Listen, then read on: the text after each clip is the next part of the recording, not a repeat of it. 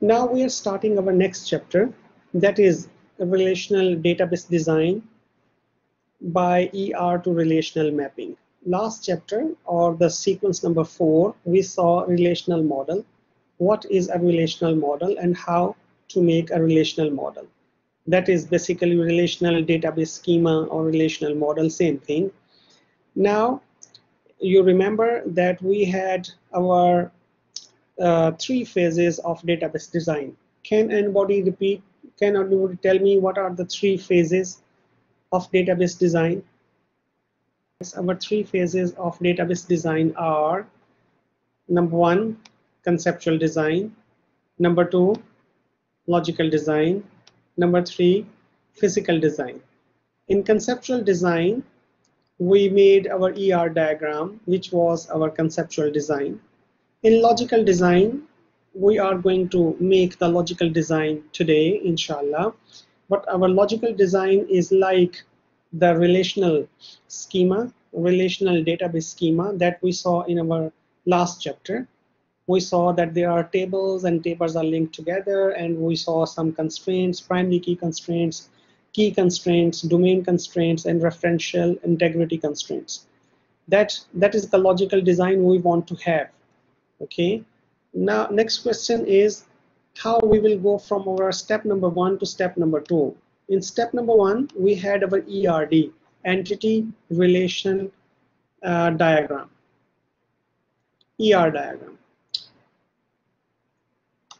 We will convert our ER diagram to our logical design. We have, alhamdulillah, covered all the major concepts of our logical design or relational schema in last chapter.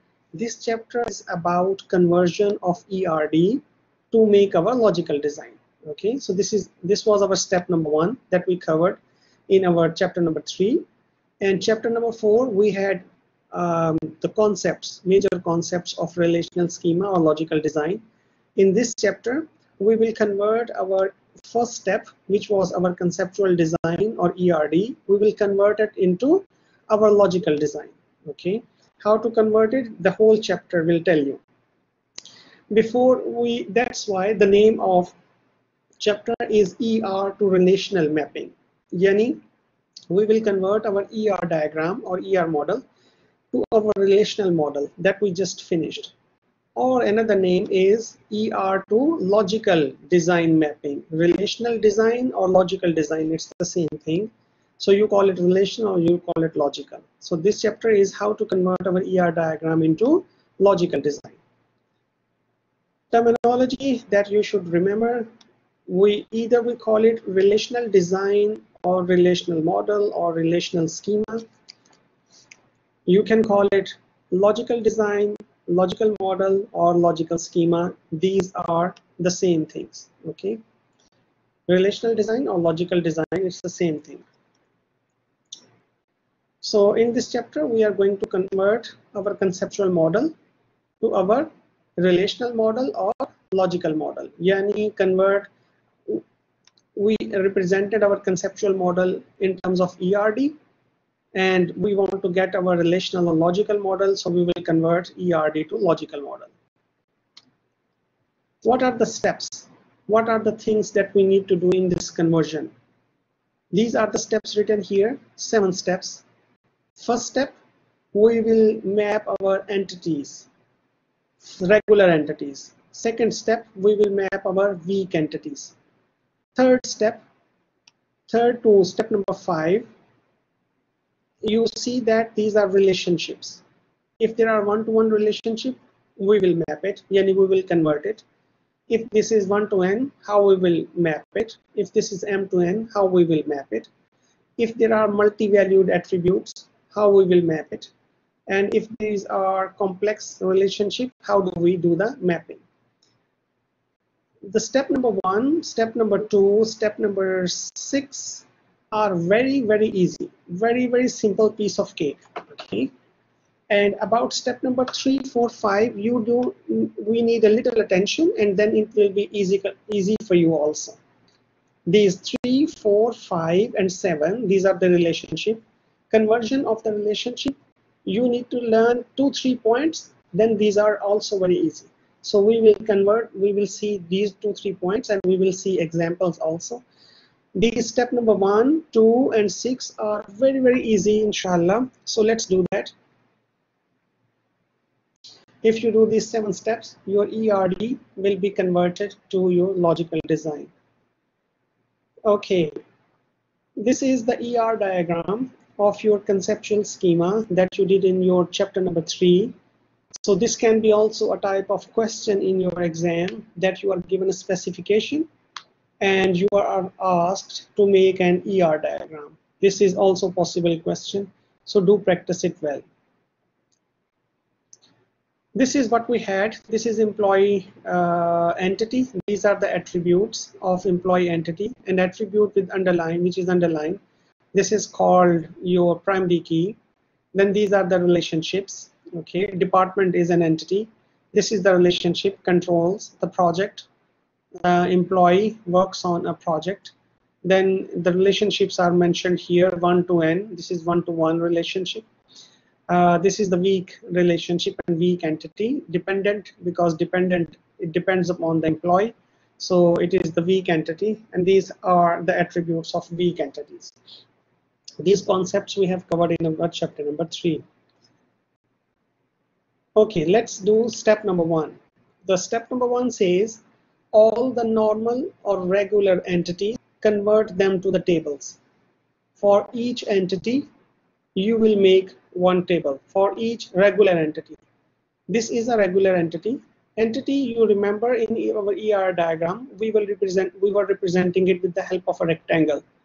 This is a regular entity, this is a regular entity, this is a regular entity, and this is weak entity. For each regular entity, we will make one table or one relation. Another name of the table is relation, as you know. So how many regular entities are here? Employee, department, and project. For each of them, one table will be created. Inside the table, what will be the attributes, or what will be the columns? These attributes will become the columns. These attributes, birth dates, social security number, name, sex, address, salary, these will become its columns. This will become also a table, and the columns of the tables will be name and number, and together this will be a primary key. Similarly, for the project, this will also become a table. What will be the columns or attributes of the table? The attributes of entity will become attributes of the table, or the columns of the table, or the fields of the table. Okay, that is our step number 1. So in step number 1, we identified that we have employee, department, and project. These are 3 regular entities, so we will make their 3 tables. If you want to see it, how does this look like? It would look like this. For employee, there will be one table. Look here, it is employee. What will be the attributes or the columns in the table? These attributes will become the columns of the table. Yani birth date, social security number, first name, middle initial, last name, address, sex, salary. These are here: first name, middle initial, last name, social security, birth date, address, sex, salary.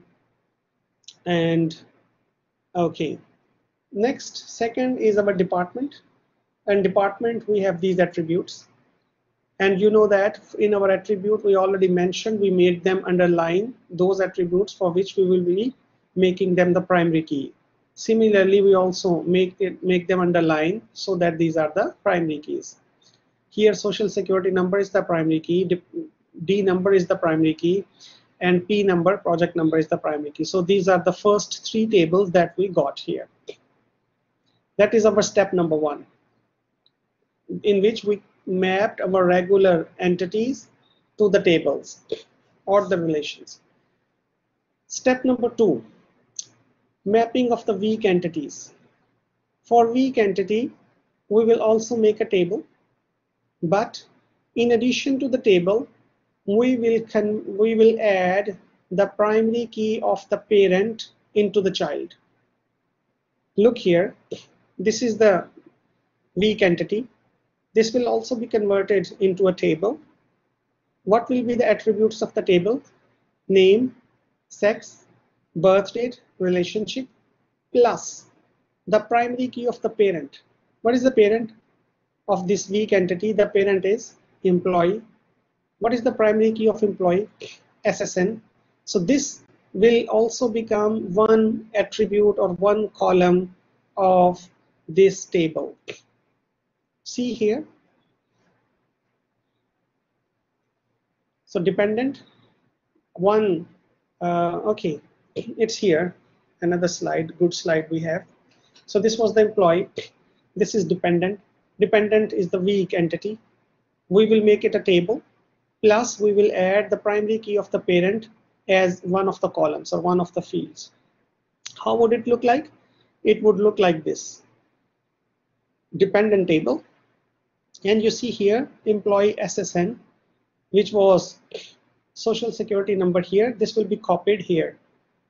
The name, this name ESSN, or you can also keep it SSN, it does not matter. The name does not matter because we will link it. We will link here this column. It is coming from this column. So we will, here it's a primary key. We will make its reference here as a foreign key. So here it is a foreign key. The title here does not matter.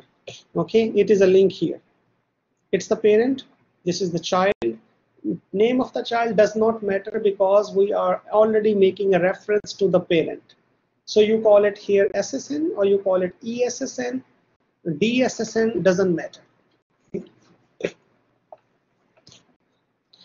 That was step number 2. Now, mapping the binary relationship. Does anybody remember what is the binary relationship?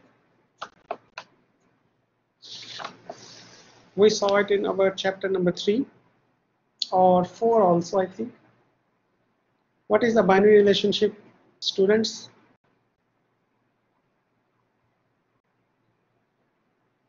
What do we mean by binary? 2. Relationship means if two entities, they are connected together, they have some association, that is called binary relationship.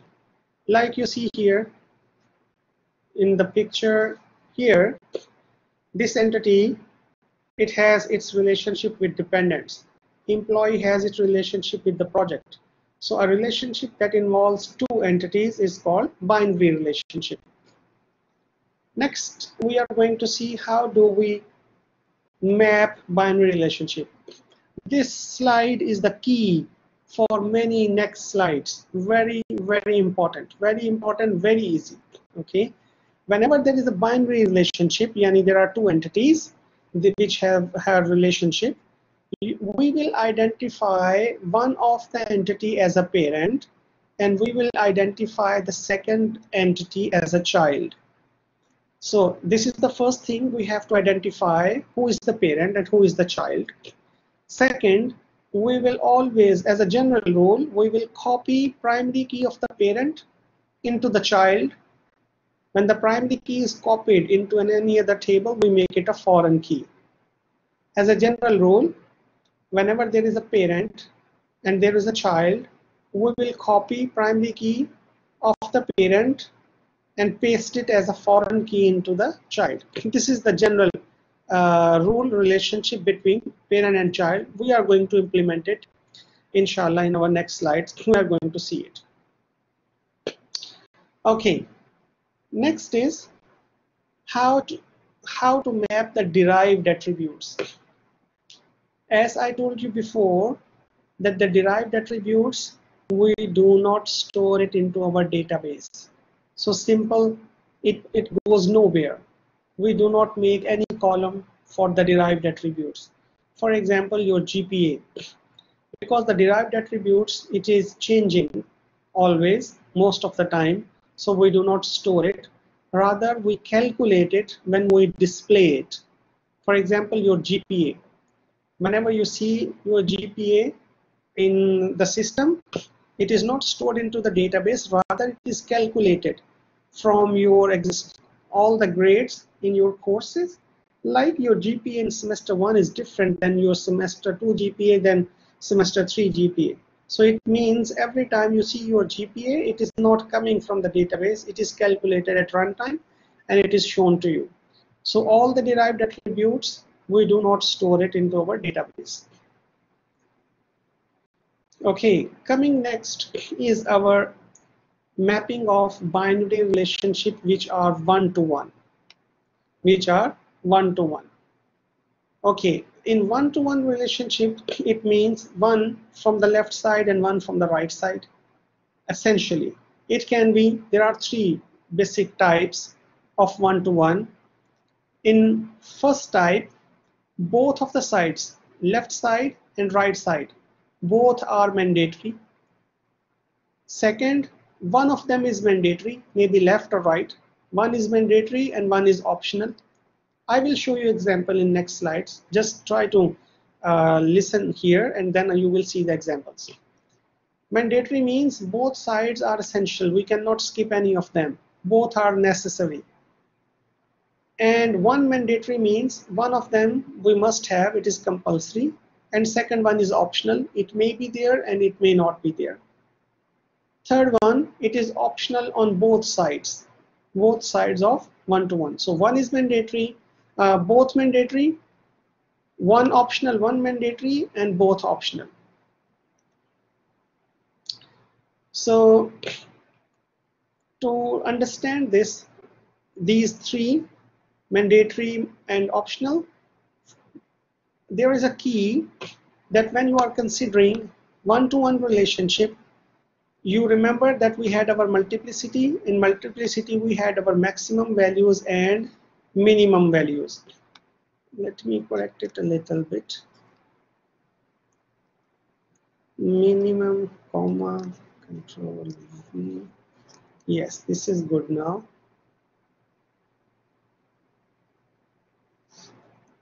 Okay, this is fine now.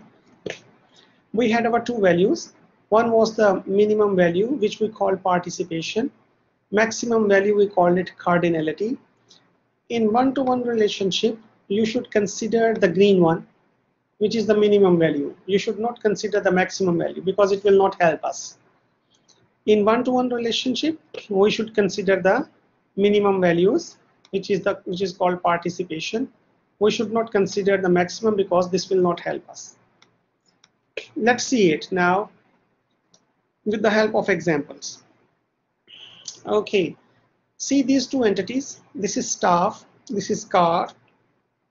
Staff uses a car, yani this staff has a relationship with the car. The relationship name is uses, and you see the multiplicity here, one-to-one and one-to-one, yani minimum one, maximum one, similarly minimum one here and maximum one here. Okay, out of these the first value is the minimum, next value is maximum, here also minimum and the maximum. We will consider the minimum values only, we will not consider the maximum values. Okay, you see here minimum value here is 1 and here is also 1. If both are 1 1, it means both are mandatory. If one of them is 0, you see here it is 1, it is 0, it means it is mandatory here and optional here. 0 represents optional because it can be 0, it can be 1 also. Okay, so it's optional. Maybe staff has a car, staff has 0 car because not everybody has a car. So staff may have 0 cars or staff may have 1 car. So any staff member who is coming to the office, he can come in 1 car. So either he comes in 0 cars, maybe he is coming in taxi or so, or if he comes in car, he will have only 1 car. So it means optional, maybe 0, maybe 1. One side is mandatory, this is 1, one side is optional. In another example, see 0 to 1, 0 to 1. Okay, so it means it is optional on the left side, it is also optional on the right side. I'm just explaining the terminology mandatory and optional. Mandatory is represented by 1 and optional is represented by 0. Going back in step 1, if both sides are mandatory, 1 1. We have two entities and we have their both sides mandatory relationship. What we will do, we will join them together into one table. How many tables we will make when there is one-to-one relationship and both sides are mandatory? We will make one table. Okay, let's see how we will make one table in next slide. These are two entities. This is one-to-one mandatory relationship. In staff, what were the attributes? The attributes were staff number, name, position, salary, branch number, supervisor number. In car, what were the attributes? Vehicle, license number, make and model. We will join both of these attributes into one table and you name the table anything. For ease, you can join the together staff car. This is the name of the table, or you can set the name ABC, XYZ, anything you like. But what we want to learn from here is that how many tables we will make here. We will make one table which will have attributes of both of these entities. This is the important point. Second, 3B, B means second part. In second part, one of the sides is mandatory and other one is optional. Mandatory can be left or right, optional can be left or right, but we have one mandatory and we have one optional. We are looking at only minimum value. In one-to-one relationship, we are looking at minimum values, not the maximum values. So you see here the minimum value is 1, mandatory, minimum value is 0, yani optional. If one side is mandatory and one is optional, how many tables we are going to make? 2. First table with the name staff, second table with the name car. So let's see it. We had two entities, staff, the same, it is the same picture. Staff and the car, we will make two tables. The first table is here, staff. Oh, give me a second, please.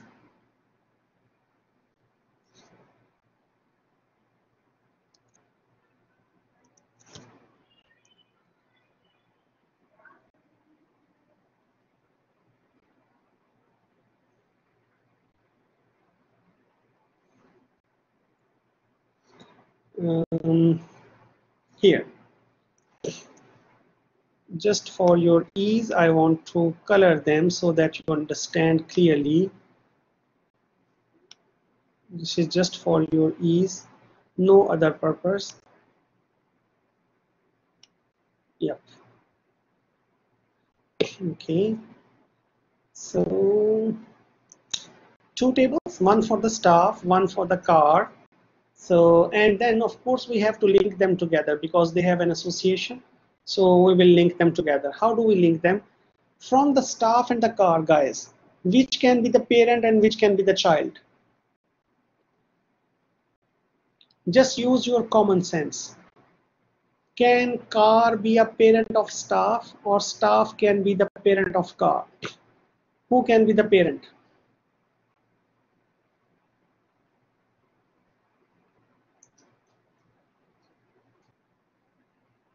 Of course, staff owns the car. Car cannot own the staff. Staff owns the car, so staff can be the parent, and car cannot own the staff, car can be the child. Okay, so this is one thing. This is one thing easy. You can figure it out.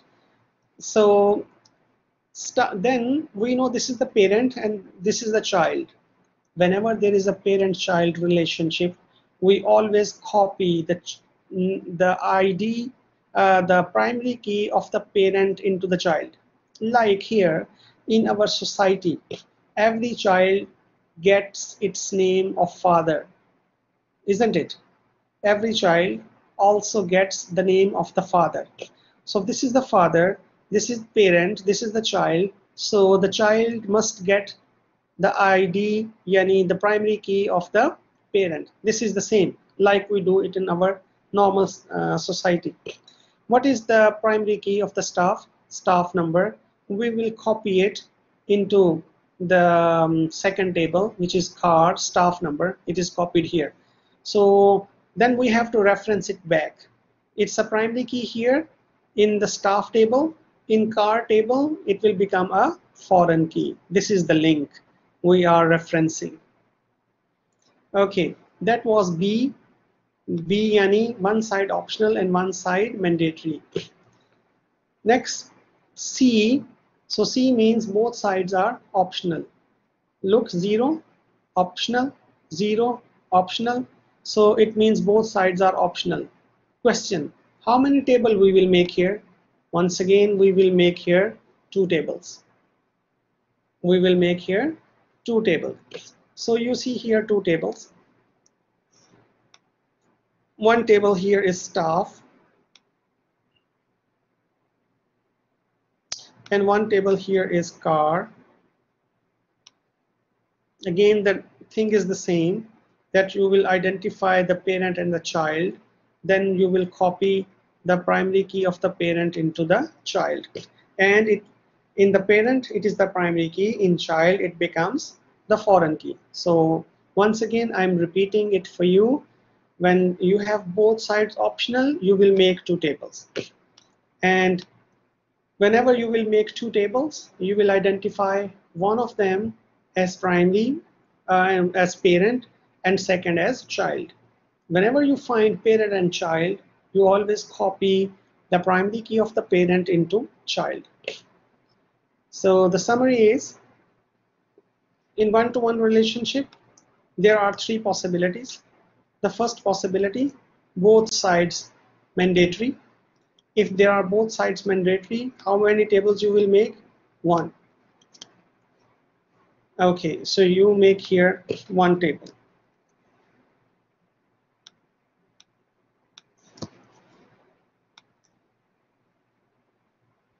I'm using the color just to make you understand that this is 1 table. If one side is mandatory and the second side is optional, either left or right, doesn't matter. One side is mandatory, one is optional. How many tables you will make? 2 tables. When you are making 2 tables, you should identify one of them as parent and second one as child.